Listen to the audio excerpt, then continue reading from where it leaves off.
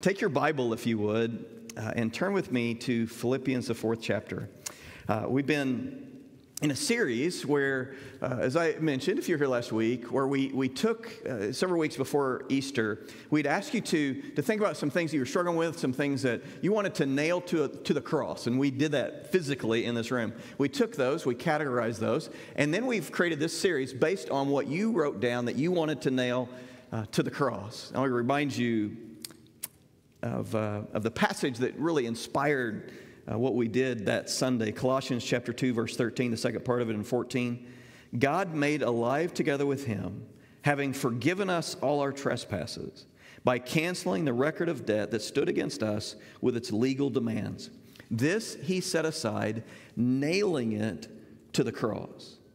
When Christ nailed our sins, nailed the record of our sins to the cross, he helped us to overcome those. But it's not just our sins that he can help us overcome. There's other struggles and other issues in life that God can help us with. And that's what we want to talk about today. We want to talk about how God can help us, how the Savior can help us to nail our worry, our anxiety to the cross, how we can find victory today, find joy in the midst of the struggle. And I would just give as a little disclaimer today, what we talk about today from Scripture with the Lord's help, my prayer is that there'll be people to be set free, that you'll be encouraged today.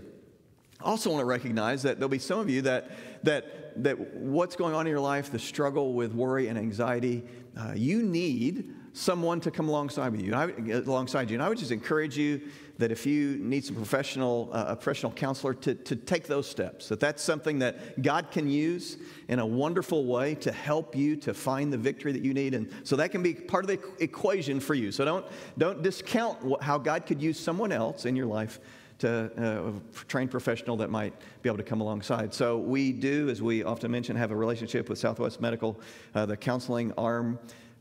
And so if you tell them you're a part of First Church, you can get every year a couple of counseling sessions for free through them. So just FYI, just would throw that out. If you need that extra help, God can use that in a wonderful way. I remember when Chris and I, we were youth pastors, and we had been on a young adult retreat, and we're coming back. It was a Sunday, and I had to lead youth that night, and Crystal at that time was pregnant with Jacob, our second son. Caleb was just a toddler, and he was kind of done. He was kind of through, and so you know how that is if you've got kids. And so I dropped her off at home so she could put Caleb down for a nap. Well, I went to Walmart to get some of the supplies I needed, important ministry supplies for the evening of youth ministry. I was filling my shopping cart with shaving cream and water balloons and copious amounts of chips and high fructose corn syrup laced drinks. And as I was finishing up my rounds through Walmart, I heard over the intercom what sounded like my name. It was, Kay, come to the service center, and I thought I heard my name, but I discounted that because why would somebody saying something to me? And so I'm, finishing up my shopping, and then I hear it again. Like, well, this is the days before you carried a cell phone everywhere. Some of you remember those days. Others of you have never known a day when you didn't carry a cell phone everywhere, but this was one of those days. And so I finally go to the counter up front. I said, well, did you call for David Colp? I'm David Colp. And they said, yes, your wife's on the phone. Okay, that's odd. And so Crystal on the other end of the phone was frantic. She said, you need to come home. Something's wrong. I think I'm having a miscarriage. And so that moment, that nightmarish day, began for us a series of appointments and doctor visits and ultrasounds, getting that devastating news that they thought that there was something wrong with Jacob's heartbeat. And so the question I would ask for us today is how on those days can we possibly do what Paul says in Philippians chapter 4, verse 4, when Paul says to us, rejoice in the Lord always. Again, I will say, rejoice.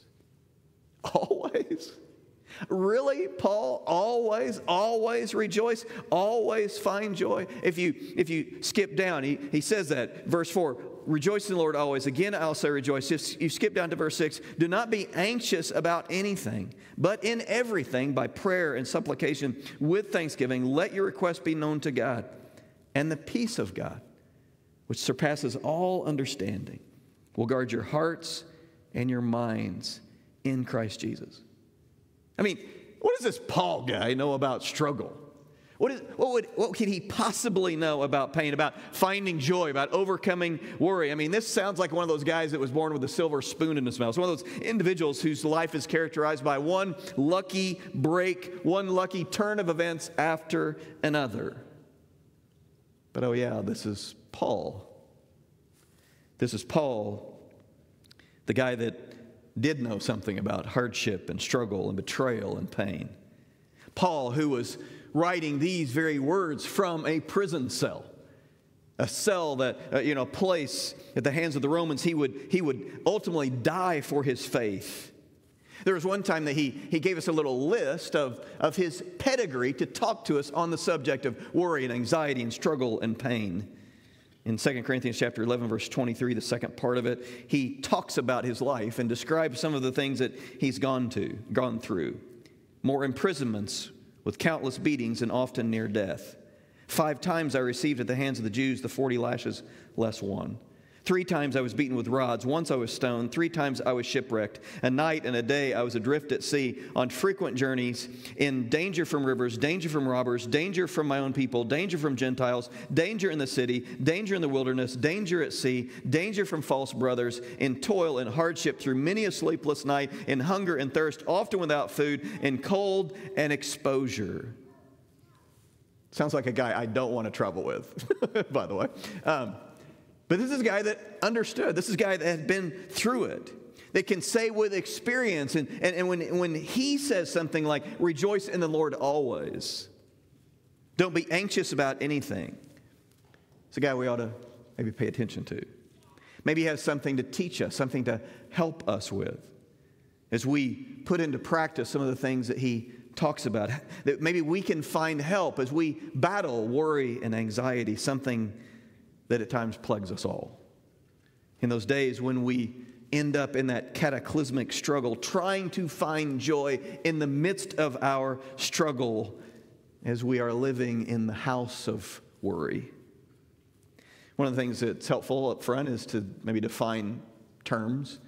And so what does biblical joy, when he talks about rejoicing in the Lord always, and by the way, in this 4th chapter, he talks about it over and over. So how is he defining it?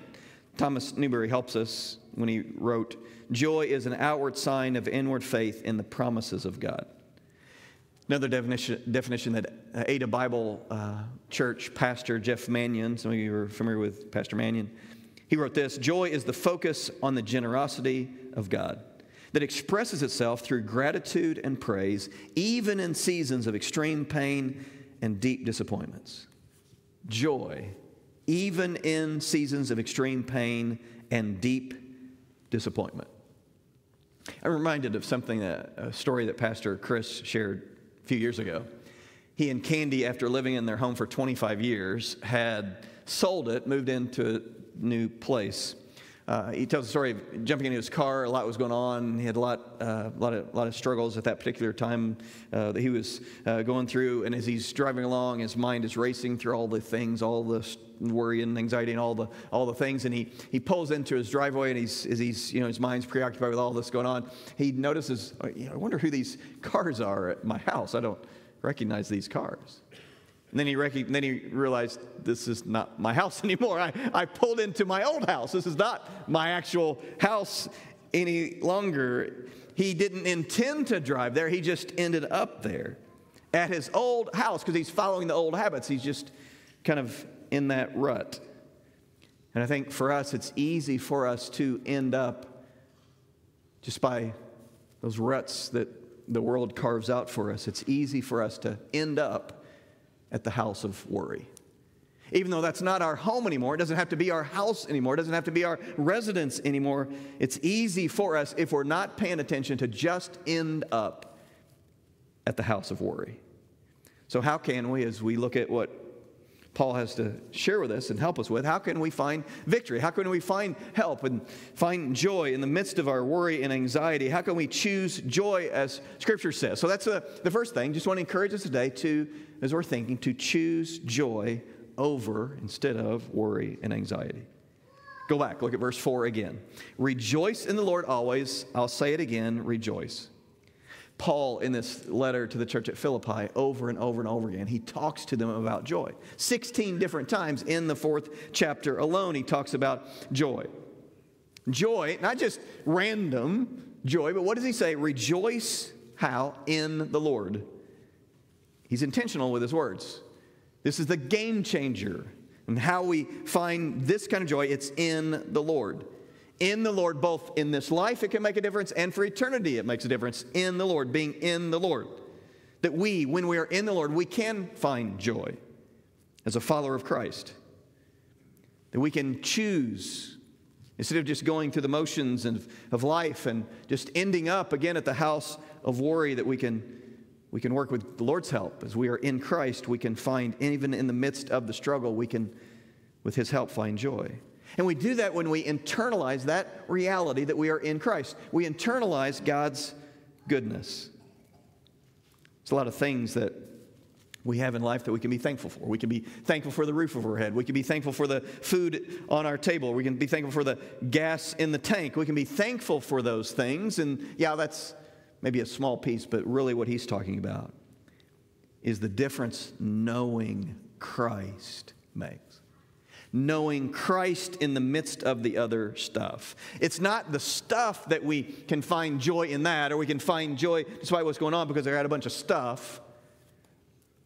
Because in reality, there are people in our world that don't have a roof over their head right now, that don't know where the next meal is coming from, that don't have gas in the tank, and yet they, with Christ's help, experiencing the goodness of God, they can say that they have found joy even in those struggles. Deep joy can be found despite the struggles of this world. As we consider who we are in Christ, when we consider our Savior that gave His life for us as a substitute for us on the cross. Deep joy filled by the goodness of God, that no matter how bad life gets in this world, that this is not our home. This is a temporary place. We're just sojourners. We're just on our way. We're passing through this world to the world that will last forever. Deep joy knowing the one who spoke this world into existence loves us, is on our side, is our Heavenly Father. As we walk through those deep valleys that are a natural part of this life, that we have an anchor, that we have a foundation that keeps our perspective correct in the midst of all the baggage of the world. I want to give you an assignment this week. And that assignment would be to just make a list, just to experience some gratitude, to have a gratitude moment as you just experience and think about all the things that you have to be thankful for, all the blessings, all the things that you could be grateful for. And not just the things, but the people, the relationships, the spiritual things, the intangible things, the future that you have if you are in Christ. We have so much to be thankful for. And as we choose joy over worry, we start by remembering the goodness of God. We start with gratitude. There's a little bonus thought that I want to throw into the mix as we think about all this today. And I don't think that what Paul is talking about here when he talks about worry, he talks about anxiety, that he's talking about just the natural thing that just comes up. That we really, as just being human, that there are things that we care about, that we're concerned about, that have that mild level of worry or anxiety about. In fact, he says in 2 Corinthians chapter 11, verse 28, the similar Greek word he uses, and he talks about the pressure and the anxiety that he feels for the churches. So he can't be talking about that any time ever that you have any concern, any worry, any anxiety, that's somehow wrong. But I think what he's talking about is when it turns toxic. As we think about, as this little bonus point, we don't let worry or anxiety turn toxic. Because all of us have times that we have concern for the kids and the grades and the news from the doctor and the finances and 1,000 other things. So that's just a natural part of life that helps us to think through what we need to do and the approach to that, whatever that issue is, that we have that appropriate level of worry or anxiety. Toxic worry, on the other hand, is excessive and persistent. Toxic worry is irrational. Toxic worry is bringing $5 worth of worry to a 50-cent problem. William Ward helps define that toxic variety when he says this: it's wasting today's time, cluttering up tomorrow's opportunities with yesterday's trouble. And there's a fine line between these worlds, but with God's help, we can find a way to navigate the line between the worry, the anxiety that's just natural, and that when it becomes toxic. So go back to verse 5. Let your reasonableness, your gentleness, in other words, be known to everyone. The Lord is at hand. I think Paul knew human nature. He knew that we have a tendency when we are worried and we are preoccupied, that we have a tendency to pull people into that pain.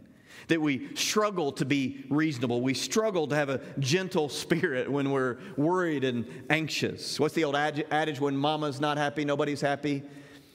And that is really only half right, because when any of us are unhappy, no one is happy typically around us, because we do impact the people around us. He goes on in verse 6 and he says, don't be anxious about anything, but in everything, by prayer and supplication, with thanksgiving, let your request be known to God. So instead of worry, instead of anxiety, instead of that debilitating, toxic variety, what does he say? He says, take it to the Lord. If we think of worry versus anxiety, anxiety is that broader term, broader than worry, that refers to more of that intense, pervasive, that sense of fear, that sense of apprehension, that even a lot of times is associated with physical symptoms. I'm anxious, and that toxic anxiety that causes my heart to race, causes me to sweat, causes me to tremble, shortness of breath. Anxiety, when toxic, interferes in my relationship, interferes with my life, interferes with my interactions with people, interferes with my quality of life. And what Paul is telling us, don't be anxious like that. Don't let that toxic anxiety destroy your life. Instead, look to the Lord for help. Pray. Allow Him to bring victory over the anxiety. So choose joy over worry and anxiety. Seek the Lord's help. Paul, Jesus, when he was when his disciples asked for some help in prayer, he told them, take it to the Lord. Ask for the Lord's help. And that's what Paul is saying here, to bring it back to Him. So look back at those moments when we gotten that news about Jacob, the pregnancy. That news going back now almost 2 years ago, when we got that first news that Jacob had been diagnosed with cancer. Those first moments. What do? Do you just stew in that, or do you take it to the Lord in prayer? And we took it to the Lord in prayer on those occasions, and then invited you. And it's what the wonderful thing about the body of Christ, that we can pray for one another, and we can support one another, we can be there for one another. And prayer is that thing that can help us. That we can ask for God's help, and we can seek after Him. We can find that support. There's power knowing, there's help knowing that the God who moves mountains, that spoke this world into existence, is the God who loves us and is on our side. And we can give our pain and we can give our struggle to Him. In the midst of not understanding how it's going to work out and not understanding what the future holds, that I can find comfort. I can even find joy knowing that my God walks with me and I can trust Him. There's a power when I seek His help. Look at those next few verses in verses 8 and 9. Finally, brothers, whatever is true, whatever is honorable, whatever is just, whatever is pure, whatever is lovely, whatever is commendable, if there's any excellence, if there's anything worthy of praise, think about these things. What you've learned and received and heard and seen in me, practice these things, and the God of peace will be with you. So just think about that list again. What does Paul tell us? What's true and honorable and just and pure and lovely and commendable and anything worthy of praise. Think on these things. Focus on these things. How many people have your to-do list? You love to-do lists. You make a to-do list just so you can check off the to-do list. And maybe you even make a to-do list that says, make a to-do list, just so you can check it off the to-do list. Anybody that loves to-do lists? So, okay, yeah. And then there's those of us who don't necessarily like the to-do list, and we think people that make the to-do list are crazy. Any of you people? Yeah, it's kind of a waste of time, okay? Okay, there's both variety. What Paul is asking us to do, he says, make a to-think list. When worry and anxiety are debilitating, that our mind just races with all the possibilities and all the permeations of what could be and should be and maybe this and maybe that and what in the world and how am I going to fix that? When that comes, what does he say? When that list grows and our thinking goes dark and all the things that we're thinking of that could go wrong, all the twist of every word, every detail, everything that someone says we take the wrong way, all the details, all the potential outcomes. If we just maybe could do what Paul encourages us to do and to go back to the to think list, and we force ourselves to think on some different things. I love what Mark Twain said. He said, I've been through some trouble. I have been through some terrible things in my life. I've been through some terrible things in my life, some of which actually happened. That's what Mark Twain said. Sorry, I messed that quote up a little bit. Let me say it again. I've been through some terrible things in my life, some of which actually happened. That's all of us. We worry so much about things. We worry and we're anxious about things at times that never happen. Many of us have asked Jesus into our heart, and some of us need to ask Jesus into our mind. To ask him into our mind. Think on these things, Paul says. Make a conscious effort to renew your mind, to guard your mind. You choose joy over worry and anxiety, guard your mind. Our world we live in an age when we're overcome with anxiety and worry. I think back, it was 1980, I was just getting out of grade school when CNN for the very first time began broadcasting, 1980, 24-hour-a-day news. What a wonderful time. So instead of just coming home at the end of the day and be able to read the paper and to see the negative news or to watch the nightly news, you know, the Dan Rathers and whatever of that age, instead of that, just, you know, once a day kind of getting it 24 hours a day. How many of us, as maybe you've even sat here, your watch has buzzed or your phone has buzzed in your pocket and you've looked at it and it's some bit of news, some negative something that's going on in the world? That's the world we live in. 24-hour a day, negative all the time. It's constant. And as we think about Paul, and he's telling us to renew our mind, what would it look like if we tried to guard our minds? If we tried to focus, as he's saying, instead of just this 24-hour-a-day negativity, what if we guarded our mind? We set a guard and we focused and we made ourselves focus on things that were true and honorable and just and pure and lovely and commendable. If we thought on these things, how that might help us. In this world that pushes us, these ruts that push us, make us have this propensity toward worry and anxiety.